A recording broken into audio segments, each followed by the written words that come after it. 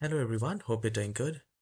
If your Windows updates are stuck at 0%, 90%, 80%, any kind of issues with installing updates, downloading updates, and if it's stuck, this video is for you. Please make sure you watch the whole video and you will be able to fix this issue by yourself in a very quick minute. So the very first thing here in the search icon, you just need to type troubleshoot. So here type troubleshoot in the search and you will find troubleshoot settings. That's the first step which we are going to do. Now once you're here, you will find other troubleshooters. We just need to click on that and you will find Windows updates and you just need to click on run. Now this Windows 11 troubleshooter is really a very powerful, effective tool which you can do it at the first place. Now for most of them it will work. There might be a possibility that this doesn't work for you. So it will take some time, and once it will start diagnostic, once it is done, you just need to restart the computer and see if you're able to update your Windows 11 or not. And if you still have issues, we will move to the next step. Now for that, either you can press Windows and R key or simply do a right click in the start icon and go to run. Now here we need to type services.msc. Once you have typed it, hit enter. Now the services window will open and here we are looking for Windows Update service. So select any of the service, press W and look for Windows Update. I can find it right here. I'll just do a right click, go to properties, and here if it's selected manual, disable or delayed, just select it to automatic, click on apply and then OK. Once this is done, do a right click on the Windows Update again and click on restart. So you have just refreshed the whole Windows Update service, and once this is done, you need to restart the computer and see if you're able to update your Windows or not.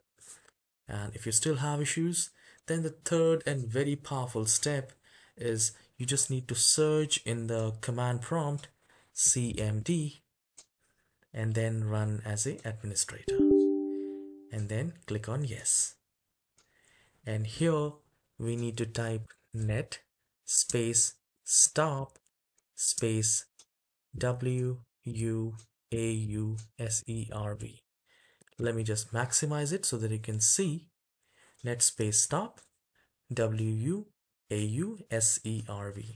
and then hit enter. Now the Windows update is going to be stopped, and once this is stopped, click on this file explorer. I'll just maximize and go to this PC, and here we have this Windows C drive where your operating system is installed. Look for a folder named Windows, and here we are going to software distribution in Windows folder.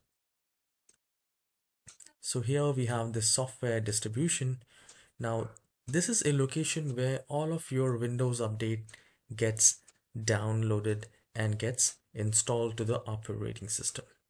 Now what we need to do is here we can create a folder on the desktop just to be in safer side. We will cut all those files and folders and paste it right here. So I just have made the folder and I'll go back here. I'll press Ctrl A to select all and I'll do a right click and I'll click on cut. And then I'll close and I'll just paste it here. Now I'll just select do this for all current items and I'll click on continue. Now I have successfully placed everything here, and if I go back to the same Windows and then software distribution, so here we have software distribution and I do not have anything here. Now it's time to reactivate the service, and for that you just need to type net space start space WUAUSERV. Let me just maximize it.